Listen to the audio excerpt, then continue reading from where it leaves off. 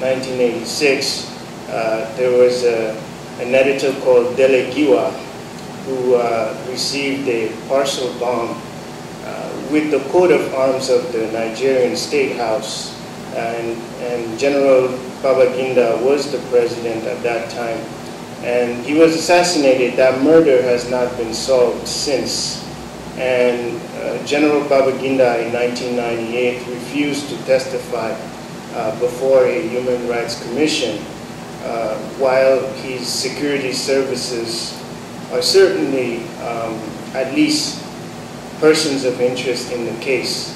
So this large-scale impunity in Nigeria just gives you an idea about how perilous it can be to be a journalist in that country. This year we've had 3 journalists that were killed in one day in April. 2 were covering religious violence in Jos. The other was assassinated in his home. And for years, we have been talking to Nigerian authorities, Nigerian police, about investigating these cases. The former president, the late president, Yaradua, when he came into office, made this public pledge to investigate murders of prominent personalities, including journalists.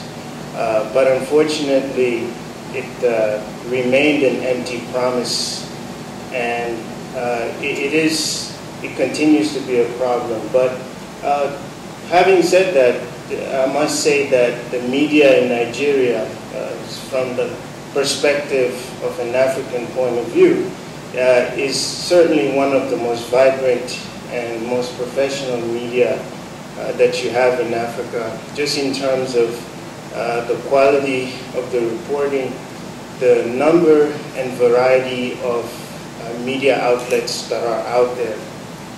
Certainly, there are more newspapers in Lagos than political parties in Nigeria. And when I say newspapers, the leading titles average between 30 to 100 pages. So these are no small publications.